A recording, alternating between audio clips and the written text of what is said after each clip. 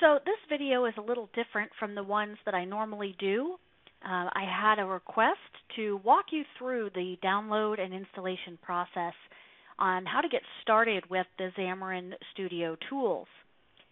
So I'm making the assumption that you have already downloaded and installed Visual Studio because that is what I have on my system. However, when we go to xamarin.com/download, you can see they have a package of Visual Studio with Xamarin already ready to go.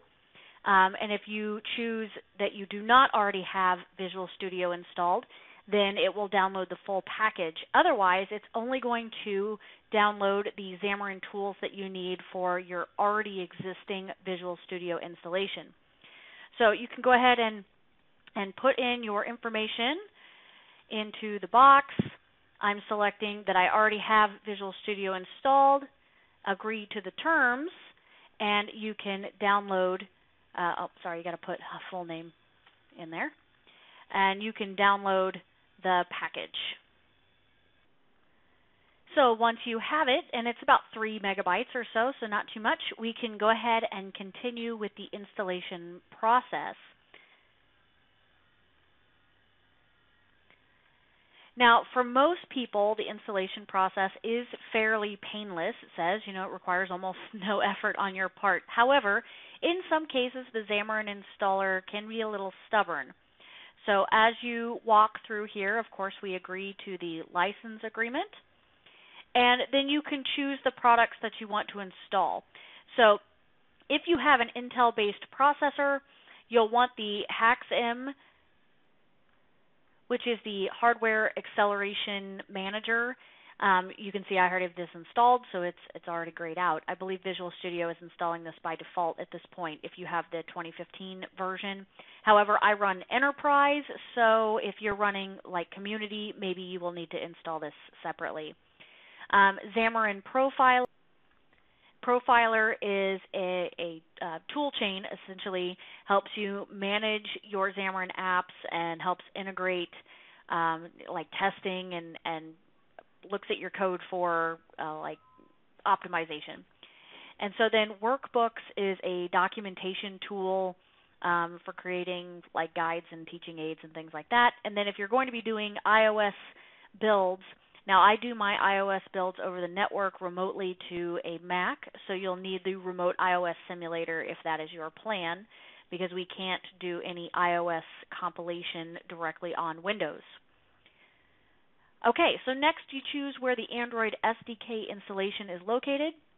You can see here I have a couple that I need to choose from.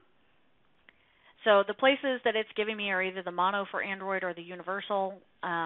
I really haven't found a pros or cons between the two. There probably is. But if you wanted to change the location of where this SDK will be installed, you can click Add New Location and do that. So if you are wanting to move things to a separate drive or something like that, that would be where you would change that.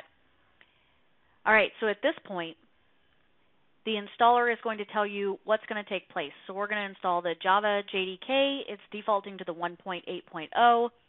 And the Android SDK, the Xamarin Tools version 4.2.1 at this point, and the Xamarin Profile, Workbooks, and iOS Simulator that we chose on the previous screen. Now you do have to go through and accept the software licenses for all of these different products at this point, so you can say that you accept, and it's going to start installing the software. Now this can take a little while. You can see that it's downloading installers in the background as we go, and it's going to tell you about how much it's completed. Total, we're going to get about 3.57 gigabytes here. You can see my download speed's not that great this morning, so this is going to take a little while. And as it downloads each one of those components, it's going to install them. And of course, it's doing it in the proper order. So this installer is actually quite ingenious because when we first started with Xamarin several years ago, you had to download each one of these components kind of individually and piece them all together and make sure you did it in the right order. And if you had problems, then of course sometimes you got hung up. So this is a much less painful process than it used to be. And you can see here now I have a check on my JDK that's been completed, And now we're moving on to our tools. So I'm going to let this proceed. At this point, you're not going to have to listen to me talk as we go through 3.5 gigabytes of installation files. So as you can see, things are coming right along. We're at just about 1.4 gigabytes. And I just wanted to make a note here. If you have already been doing some Android development, maybe you already have Android Studio and some of the like Android SDK, Java files, and things like that on your system, it can create some strangeness in this Xamarin installer, especially if it doesn't pick up that you already have these tools installed, and then it tries to install another copy over it. So in many ways, a fresh installation is a little easier to do. So if you're running into errors during this process, and or you're not able to get the Xamarin installer to pick up that you already have certain parts of the SDK or Java files already resident on your computer, it may be worth it to remove them and then let the installer take care of getting them done. You can see we just kind of jumped ahead there in our process. We're moving right along now, so it hasn't been very long at all. So as you can see at this point, we're almost there. If you put your mouse over, it'll often tell you what it is that it's doing. But it's already downloaded the Android SDK and it's running the installer, and then we're downloading the Xamarin tools for Visual Studio right now. And so we're almost done with our 3.57 gigabyte download, and we'll almost have everything installed at this point. So once the installer is done downloading all of the files, you will just at this point see the installation process as that takes place. So you can see that the Android SDK is being installed. We've got the Google APIs and some of those system images needed for the Android emulator. Once the Xamarin installer starts, you will see a box that looks like this as the Xamarin installer runs through and installs those tools for Visual Studio. And then it will move on to our other tools that we've selected, and then when you're all done, you will get the installation complete screen. And then, to help you get started, the Xamarin developer page will open automatically in your browser, and you can start working through some of the self-guided learning videos. Of course, I'm always going to recommend my own videos that you'll find here on YouTube.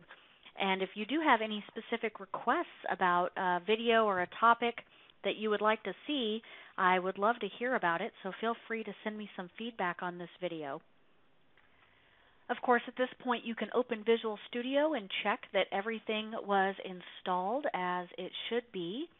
And you can do this by coming into Visual Studio and coming to New Project.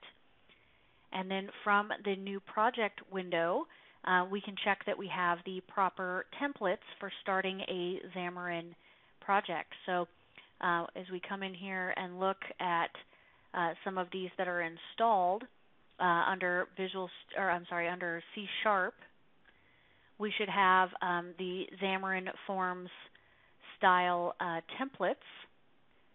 And then if we expand C# over here, we should see that we have the iOS, and we can also see that we have the Android ones, and then of course the cross-platform section has all of the Xamarin Forms ones.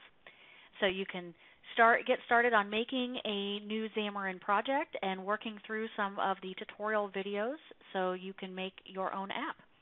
I hope this has been helpful. All in all, I think this installation took just about 30 minutes from start to finish as I paused it while we're waiting for different things to download.